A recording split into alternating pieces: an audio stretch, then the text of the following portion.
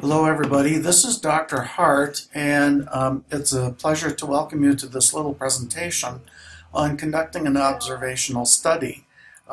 Because we're still experiencing some problems with our text, I'm going to be using this presentation as a way of sort of summarizing what you would find in the text, as well as some information about how to conduct an observational study.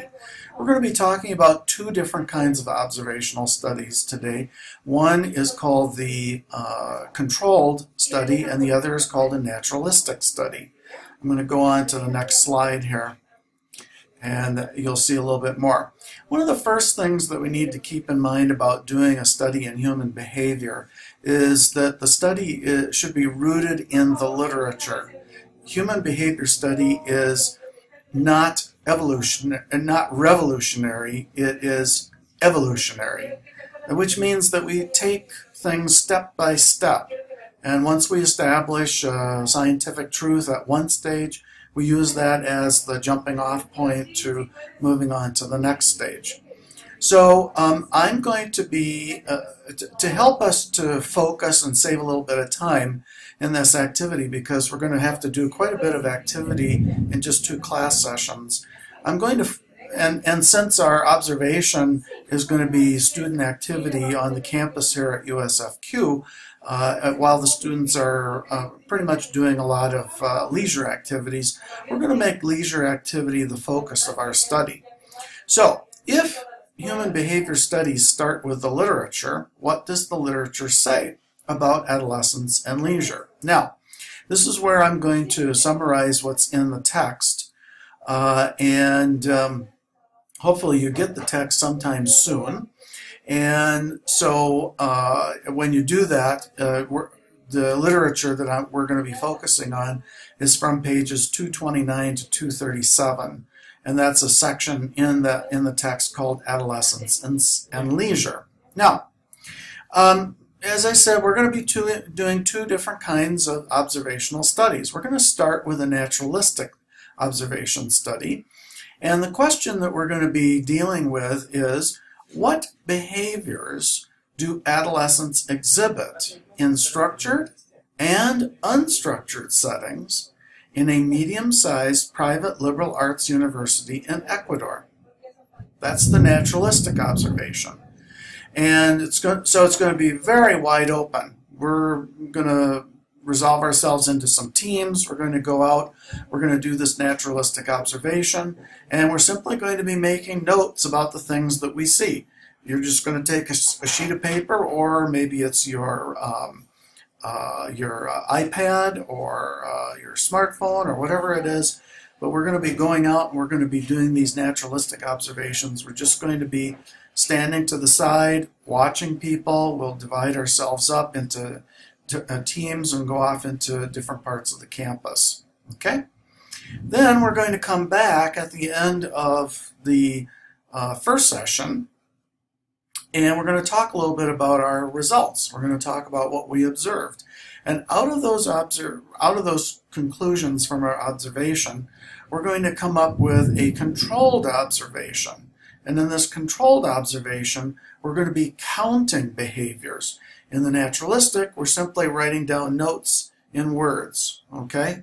We would call this a qualitative observation. But with the controlled observation, we're going to be focusing on very specific behaviors, and we're going to be counting those behaviors. Now, what does the literature say about adolescence and leisure? Well, these are some topics that the textbook talks about. One of the first topics that it talks about is affect with and without friends. And by affect, we mean what are our emotions, okay? And basically they boil down to 4 basic emotions: happy, sad, angry, and scared. Happy, sad, angry, and scared. So one of the questions that's investigated in research about adolescence and leisure is, what kinds of affects do adolescents feel when they are with and without their friends? Okay?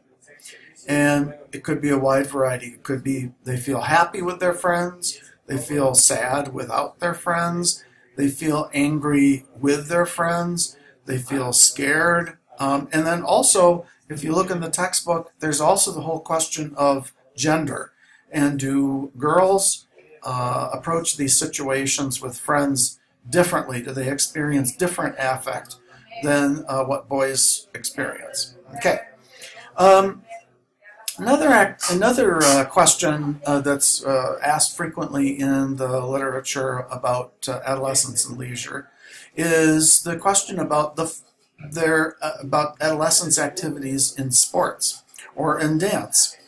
And a topic that's a real hot topic is the flow experience in sports and dance. And by the flow experience, we mean this experience that people have of simply flowing through their sport. So they really don't think it through. It's a very naturalistic kind of phenomena that you feel a very strong sense of elation. You feel like you're above the game, like you're observing yourself, and so you're slightly outside of yourself. And flow experience is a very highly prized thing in physical activities like sports and dance, because the athlete or the dancer or the other person, maybe it's in yoga or in some other physical activity, when they're feeling the flow experience, they're performing at their absolute top best. Another question is, how do adolescents act in controlled extracurricular participation? We've got a few extracurricular activities around the campus here. Frequently we'll see students down playing football in the soccer pitch, but there may be some other extracurricular participation activities. That'll be one thing that we'll talk about in classes if you have some ideas about where we might find some people to do that. And then finally, there's the whole issue of unstructured leisure time. There's a theory mentioned in the textbook. It's called the routine activity theory, which basically says that the less structure in the activities for the adolescent, the more chance there is for problem behavior. So that's a theory, and that's something that maybe we could look at in our observations. Another issue for adolescence and leisure is time after school, and the textbook talks quite a bit about the opportunities, unfortunately, for problems to happen. Remember, the number one reason for death in young adolescents in the United States is injury. The number one cause of death in Ecuador among adolescents is automobile accidents. And so those are just examples of time after school activities that can really be a problem. But there can be other time after school activities as well. And so we'll look at that, or we could look at that as part of our observational study. And then finally, there's the topic of promoting positive youth development. And there may be some activities that are going on at USFQ that are specifically focused on developing positive youth. So it'll be interesting to see what's happening there, if the university is engaged in that sort of activity, and what that activity looks like. So, as I said, the routine, the sequence here is going to be that we're going to meet on Tuesday at a regular time. After I review this presentation, then we're going to have you go into your naturalistic data collection by going out onto the campus. I'm going to ask you to divide up into teams and decide in your team where you're going to do your observations, and your observations are going to be naturalistic, okay? Then, after doing your observations briefly, you're going to come back and we're going to talk briefly about those observations. We're going to try to identify some elements that we can observe in the controlled observation phase of the study, which will then take place on Thursday. We'll do the controlled observation phase of the study during the Thursday class session. We'll have you come back, and then we'll have you do a brief discussion and reach some conclusions about your study. Okay? So hope that helps, and I'm looking forward to working with you next week on this activity.